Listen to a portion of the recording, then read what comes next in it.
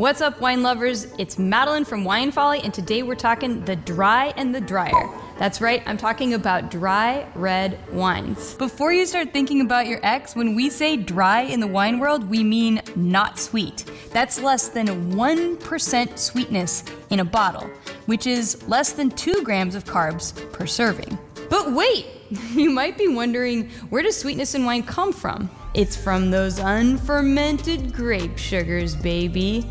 And just like in life, sweetness in wine ranges a great deal from those less than 1% sweetness Syrah to those 10 to 15% sweetness port wines.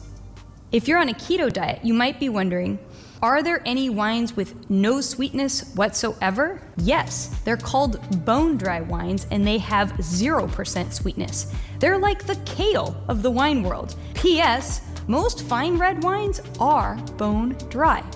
If you're curious to know more about keto-friendly wines, check out this detailed article we have on how to read a wine tech sheet to find what you're looking for. Okay, so before I get into some examples of dry red wines, I want to talk about something you might have experienced when tasting red wine.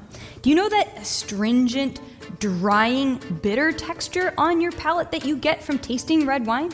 It's actually not related to sugar and sweetness in wine. It's all about wine tannins. Wine tannins may taste astringent and bitter, but just like kale, they're one of the only traits in wine that's good for you. So drink up.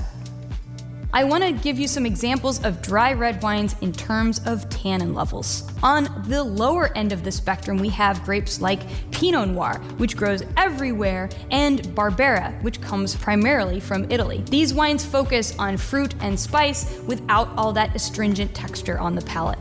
Then on the more higher tannin end of the spectrum, we have grapes like Cabernet Sauvignon, which grows everywhere, and Petit Syrah, which grows primarily in California. These are rich, full-body, highly textured, dry red wines. There are many other great choices in between on the dry wine spectrum.